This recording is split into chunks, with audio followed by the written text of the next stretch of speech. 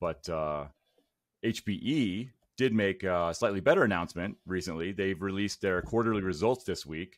Results were mostly in line with expectations, although there was a miss on their previous guidance. The big news here, I think, is that HPE Aruba Networking rose to become the second biggest division of HPE by revenue, sliding past storage for the first time. Given the focus of the deepening of the relationship between the two during Aruba Atmosphere last month and the announcements coming during HPE DIscover in June, Tom, what do you think that this means for the future of HPE? I think it means that the talk that we heard during the Aruba Atmosphere keynote, where HPE Aruba Networking is kind of growing past their visibility as a wireless company, but also growing into becoming an integral part of what HPE is doing, is a very critical thing. I mean, when you think of HPE, what do you think of? Compute and storage, right? And to be fair, if you look at the breakdown in the graph that's in the show notes, compute is still, by and large, the biggest part of what they do.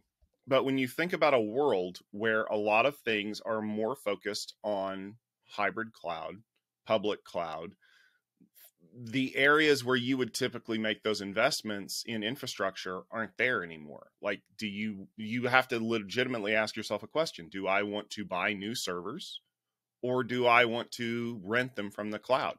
And that's a hard question to ask, right? But when you move to the other side of the coin, well, connectivity is still king, right? Do I need to have edge connectivity, whether it's wireless for my users or SD-WAN / SASE / SSE for my remote offices to be able to get online to access those resources? When I think about, being able to put in challenging RF environments with things like private LTE and private 5G, which, HPE Aruba just announced their acquisition of Athonet. Like, what is happening inside of HPE Aruba Networking is going to become a huge piece of what eventually HP becomes. And I mean, when you look at the storage revenues, yeah, they were down. Some of the individual parts of storage were up, like the individual products themselves.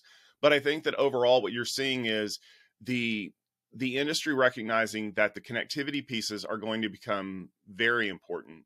And that while compute is an important resource, whether you're selling it to companies that require on-prem solutions or selling it directly to people in the cloud, you're going to have a way to access that. And so that's going to continue to build on that strategy going forward. I firmly expect that we're going to see some big announcements around, HPE DIscover. There's talk of AI stuff. It looks like, a lot of other companies are trying to kind of partner with, NVIDIA and other organizations to kind of add to the AI mix. And we'll actually talk about one of those in just a minute.